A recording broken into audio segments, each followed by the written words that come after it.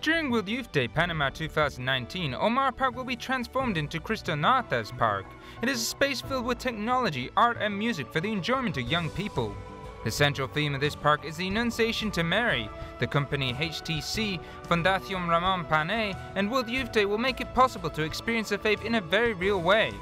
Todo esto lo vamos a hacer con una tecnología llamada... All this we are going to do with a technology called virtual reality with special helmets. Young people will be able to use these virtual reality goggles to witness Jesus' 7 miracles. They are 360-degree scenes that take one through history. For the first time, this technology will travel from Europe to be enjoyed in a World Youth Day event. We're here showing the 7 Miracles VR experience, which is a full 70-minute film showing each of the 7 miracles. You can also watch it in episodes as well, so each lasts about 10 minutes and it's completely 360. So filmed fully in 360, a completely immersive experience. So you're sat there in the headset and everything is happening around you.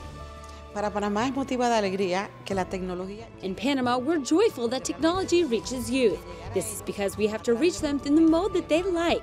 This is a fun way to evangelize so they get to know sacred scripture and Marian vocations. This will be a great plus for this World Youth Day.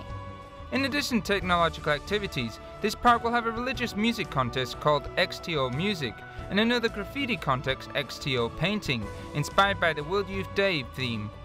El parque temático también tendrá The park will also host a graffiti contest in which young people coming from other countries such as Brazil, Paraguay, Guatemala, Central America and Africa can paint the themes promoted by the Pope.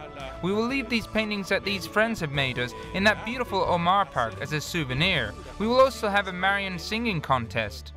The Cristonautas Park will be open from January the 22nd to the 25th, and within the tour there will be several rooms to enjoy all the activities.